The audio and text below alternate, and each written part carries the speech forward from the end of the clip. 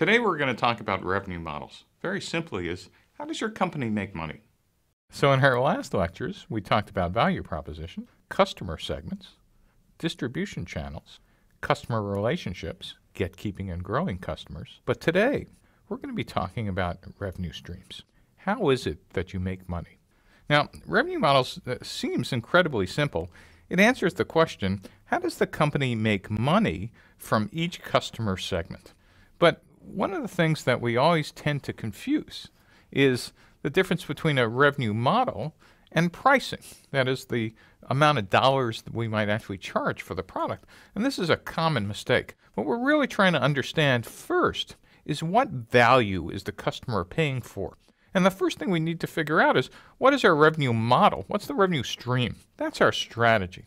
But what follows is then pricing. What is our tactics? So again, what we're going to try to figure out is what's our strategy, revenue streams, and what's our tactics, pricing.